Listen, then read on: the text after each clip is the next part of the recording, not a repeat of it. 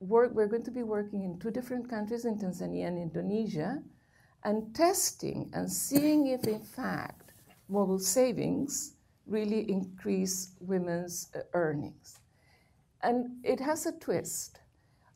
You know, all the time, sort of, it has been, I think, the tendency has been to provide women with access to education, to financial literacy, you know, sort of because women have had less education than men, et cetera. So everything, I think a lot of the interventions that are gender interventions have focused on the demand side of an increasing women's capacities so that they can access modern products.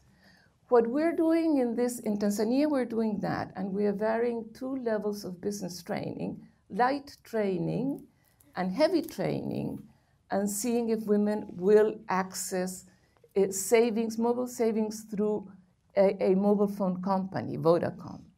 In Indonesia, however, and this I think, it's an important lesson, I think, we are also working on the supply side because, you know, there has been very little done on really sort of customizing products so that they meet women's needs.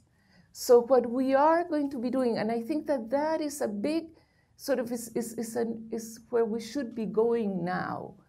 You know, we have trained women, we have given them the education, but oftentimes we assume, well, you know, all these financial services, products, services in general are gender neutral. They're not.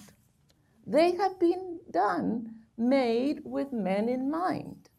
And they have not been made with accessing women's constraints. So what we're going to be doing in Indonesia is working on the supply side and providing incentives to bank agents, and this is with a big bank, Bank Mandiri, to see that they can sort of focus and target women clients of services.